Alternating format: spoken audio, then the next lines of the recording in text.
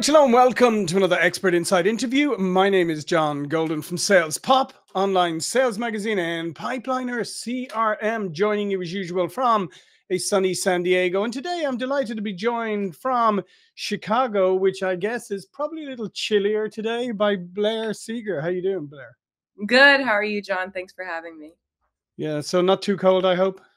It's actually in the 70s now. I think the eclipse, I don't know. I'm putting everything on the On the eclipse. eclipse. I'm really believing in it now. But yeah, it's 70 and gorgeous out. I actually have the windows open. Oh, fantastic. And Blair is the founder and CEO of Quantisco, a negotiation intelligence platform for B2B sales teams.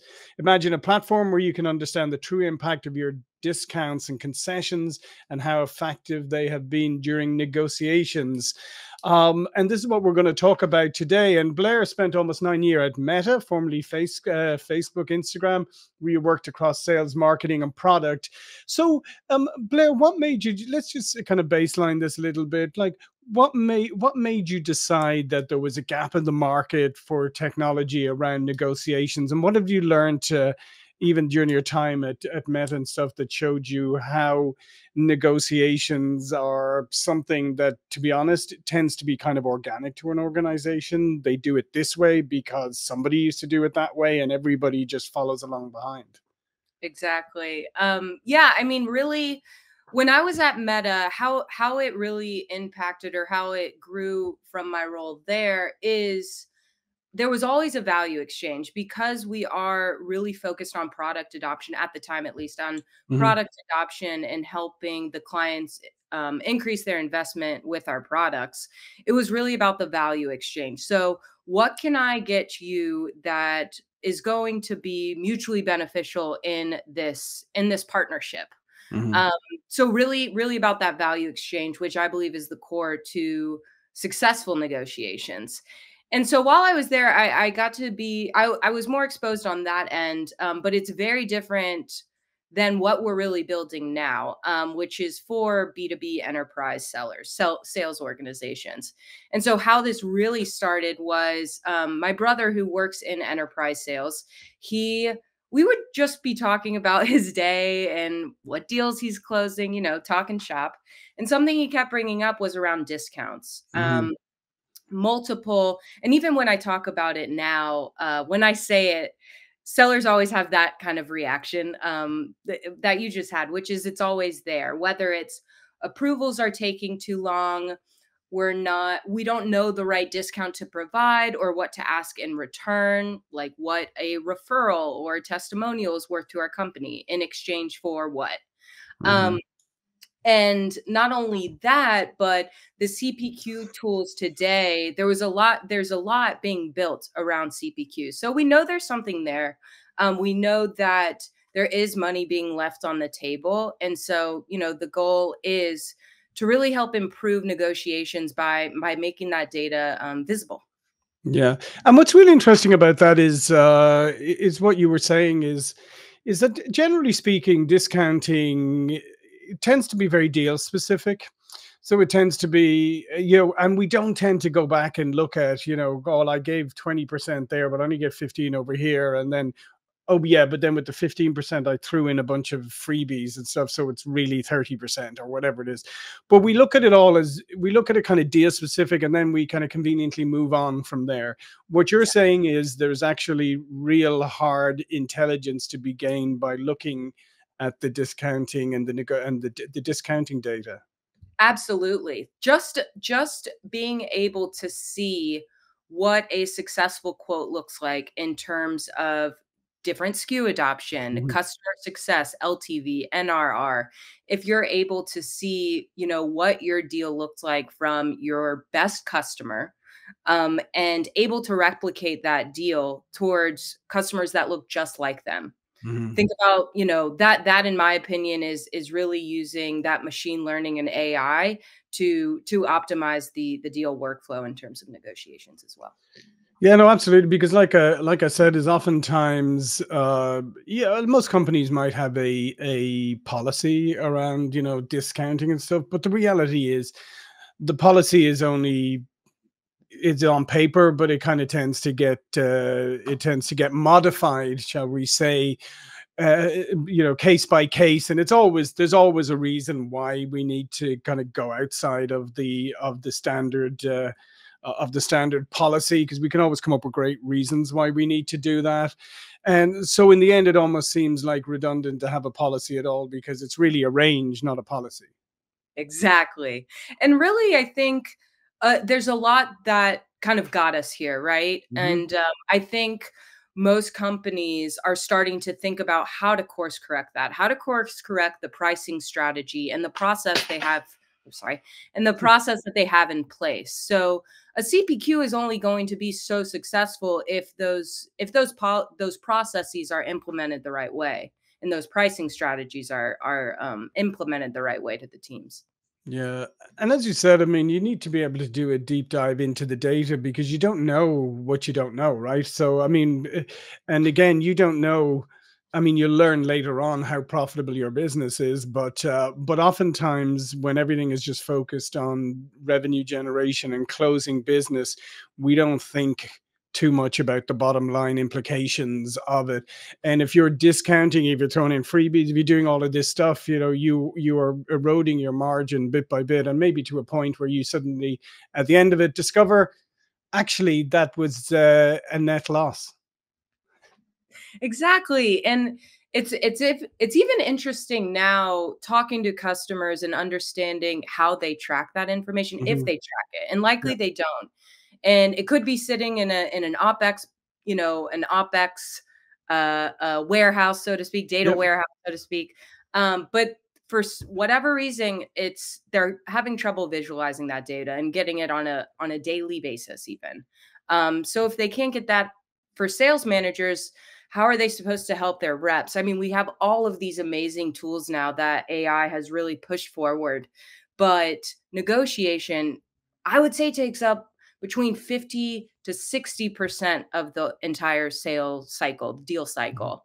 So if that's not being optimized, we're absolutely leaving that money on the table, and we're not getting that value exchange between ourselves and the customer to make it a true beneficial, mutually beneficial partnership. Yeah. So what are some of the results? Not the results so much as like the outcomes that some of your customers are starting to see now using this. Yeah, I think overall we're uncovering 3 to 4% of margin. So we're uncovering costs that can improve margin up to 3 to 4% just by showing the revenue conceded via discounts or Mhm. concessions. So again, really getting into the opportunity level. Yeah, and what's really significant about that is, we used to talk about this a lot in presentations, but the number one destroyer of homes in the US, most people would say fire, and if it's not fire, they would say wind. Um, But the reality, it's not. It's termites. And the thing about termites is, as we know, is termites are there for years and years and years. You don't even notice them, and then one day your house falls down. It's what you're just talking about. That 3 to 4% is, those are like termites. You don't even notice how much you're giving away over time until it comes back to bite you. Maybe you lose a couple of customers or something, and suddenly margin is critically important, and you realize that your cost base outweighs your revenue, and these little percentages have been eating away at your liquidity. Shavings equal a pile. I mean, Mhm. that has been and it really did start with my brother, who at that time really focusing on the sales rep, and we have pivoted a bit Mhm. because we saw that it can serve many needs. But focusing on the sales rep, we it's a shavings equal a pile. If he's discounting or shooting off the hip, it adds up, and that adds up to take out of his that's taken out of his commission check. Mhm. So it's really impacting every person touching the revenue at the company. Yeah, no, absolutely. And I think that's it. And I think that's the always has been the issue, is that you have that division between salespeople who are very obviously top line focused. And then you have a lot of the rest of the organization that's supporting them, who are, cost centers, and therefore impacting the bottom line. And if there's not some kind of If there's not good synergy and synchronization between the two of them, you can actually they can be almost working at odds with each other. Exactly. And I think something I did want to mention, because I do want to call out Pipeliner as well, Mhm. when you guys were in Chicago and we had these great discussions around that visibility piece and those visualizations.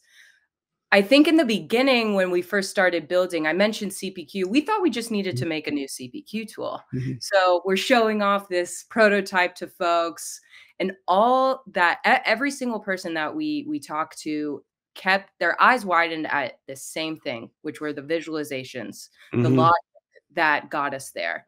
So we not pivoted, I should say. We scaled back and said, okay, what if we just really make the visualizations as clear as possible, give Mhm. them a little nudge, and then if that's working, if they find value from that, let us know what you want to automate next. And so now, instead of us, starting out with an idea that we think we know, we're really putting it in the market's hands of telling us, what do you want to see next? And picking up on those patterns and figuring out how to automate them. So that's been the next fun part about this, is really thinking about how we can disrupt that process and getting those insights into how. Yeah, and I think the visualization, yeah, that's so incredibly important because sometimes people are, I mean, number one, they believe what they see normally, but also oftentimes they've never seen it before. Yes, the data may be there, but it may be in spreadsheet format, it may be in some, in percentage or whatever stuff that a lot of people, particularly in sales and management, don't always relate to because they just want things netted. They want to be able to see it. So the more you can visualize this, then the light bulb goes off. The poor accountant may love poring over numbers and percentages, but generally speaking, nobody else does. Exactly. And we talked about it too when you were in Chicago, just about Mhm. the need to, with all of these amazing tools, like I mentioned before, Mhm. coming out, we have a huge opportunity to make sales organizations even more analytical, Yep. and to build it in a way that really makes sense for them, not necessarily building it from a data scientist perspective or product perspective, but having that seller's point of view to make sure that it can be applied and easy for them to understand and action on. Yeah. And that's not to downplay, experience and, gut feeling and stuff, because I actually believe that all still plays a role. However, it's much better if you have a gut feeling about something and then you can look at it and you can confirm that you were correct than just going on your gut. So I think absolutely, for salespeople, from anybody in revenue generating positions, like having access to visual data now is more critical than ever, just because it just means that you can confirm and validate what you think. Exactly. Exactly. Yeah, it's been a really, I think the new founder journey has been an absolute blast. And really starting with this network and meeting folks like yourself to learn really what those hair on fire problems are, and digging deep, and then figuring out a really simple way to approach it and let them determine what's next. It's been fun. Yeah, and about your journey, I mean, it's an interesting one because you've already mentioned that you started this and you've even like pivoted slightly or whatever, but you've reacted. And tell me about the how important has it been that your intellectual curiosity, your flexibility, uh, your ability to actually like go and check and validate and sort of second guess yourself, if you like, because it's great to have, you need to have conviction and belief in what you're doing, but you also need to be open to what you're discovering and to be able to modify if necessary. So what has that journey been like for you? It's funny because initially it was almost like, well, if my brother has this problem, surely everybody has the same Uh-huh. problem. And that was true to an extent, but everybody has especially with enterprise sales orgs, has very different nuances to those problems Mhm. and how they distinguish the problem versus the symptom of the problem. So I think it took me a little while to marry the problem versus marry the solution. I feel like Mhm. I was married to the solution initially, and over time, just talking and asking better questions has shifted it to be like, no, I'm married to this problem, married to figuring Mhm. it out, solving for it. So it's absolutely just asking better questions, talking to more people. Yeah, and and what you just outlined there, I mean, it's actually just getting in tune with the business needs of your target audience, and showing having the intellectual curiosity to want to learn about their business, about the business of business, which is in critical. I mean, in what you're doing now, understanding the business of business. And that's something that, traditionally, quite frankly, some people in the sales arena have not really had that much interest in the business of business, or even in the business of their client. They're more interested. I had a guy work for me once who used to say, John, I sell the sizzle, not the steak. Okay. And I used to go, yeah, that sounds great and everything. But what happens when they want to know about the steak, And he's like, but you know what I mean? Is like, you have to nowadays. I don't think you can get away with just trying to sell the sizzle anymore. At the end of the day, it's still people to people, right? Like, Hmm. everything starts with the relationship, and I think that's where I've had the most fun in this journey, and why going back to just that point around insatiable curiosity, Hmm. just the relationships you build, what you get to learn from people, hearing their perspective. When you go into it with that, again, you people buy from people, Sure. it's just the weight of it also takes off a little bit. It's a little less intimidating, a little less pressure. You're just making relationships with people and understanding, just being curious about them at the end of the day, and what's keeping them up. Yeah, no, absolutely, and I think that's such a key point. I mean, it's not to underestimate at all. I think it's a very key point.